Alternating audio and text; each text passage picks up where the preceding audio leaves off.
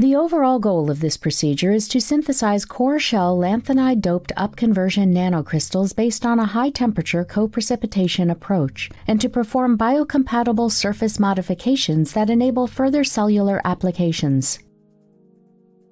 In the past few years, our lab have developed a very unique lanthanide-doped upconversion nanocrystals, which indicated very unique optical properties, which can absorb long-wavelength near-infrared light and basically convert this light into multicolored emissions at short wavelength range, including the UV, visible, to even the near-infrared light windows.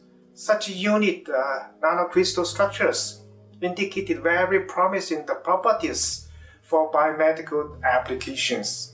This method provides a feasible approach for synthesis of co-shell upconversion nanostructures and their biocompatible surface modification technique for light gate membrane channel protein regulation upon near-infrared light illumination.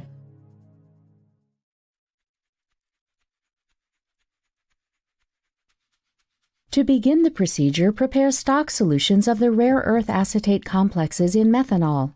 Prepare 20 mg per milliliter solutions of sodium hydroxide and ammonium fluoride in methanol.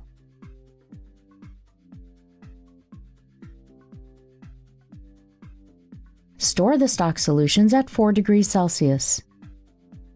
Then pipette 3 milliliters of oleic acid and 7 milliliters of 1-octadecene into a 50 milliliter 3-neck round-bottom flask.